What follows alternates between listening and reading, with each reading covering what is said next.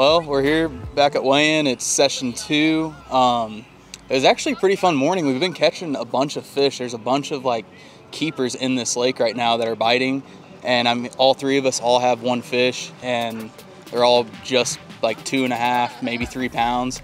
So it's actually been a fun morning. Caught a whole bunch and excited to get back out there.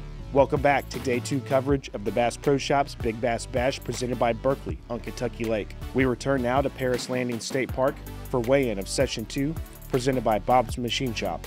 Brant from Drury needs to go 284 to get you up. Let's just take the lead of the whole session. 491. Brant from Drury University, pull that one out, hold it up for the camera. I'll take the bag from you.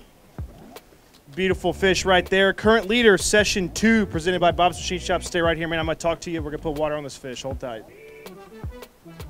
All right, first things first, what Berkley bait did you catch that one on? I caught that on a 10-inch worm. Caught it on a 10-inch worm.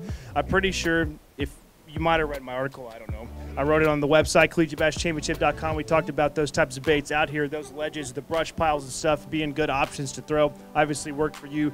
When you're fishing a big bass tournament like this, do you decide to use larger baits? If the conditions were tougher, would you downsize to try and get bites? How do you strategize the size of the bait you're using to catch big fish? So in years past when I fished here, I've caught them on a big worm. Yesterday I threw it all day long and I just couldn't get a bite on it. But today they're on it. And I called a good one out that I wish I didn't have to call, but that's the rules. Tristan, also from SIU Edwardsville. We need 308 to get you in.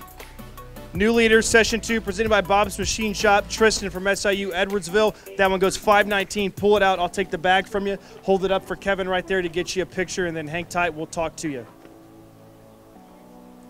Beautiful fish. I think that might be the first one today over 5 pounds. Take that ticket so I don't get it wet. And then hold tight. All right, first things first, Berkley bait. What'd you catch it on?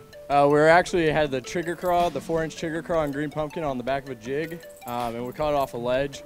We just happened to run down the lake. We were fishing some shallow docks earlier this morning, and it didn't really pan out.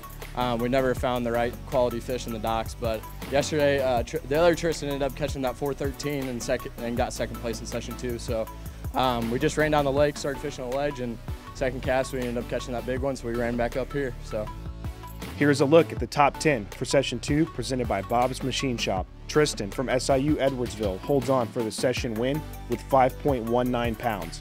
For the session victory, Tristan receives a 10-inch Bob's Machine Shop jack plate, a Bob's Machine Shop gear package, along with the $300 Bass Pro Shops gift card.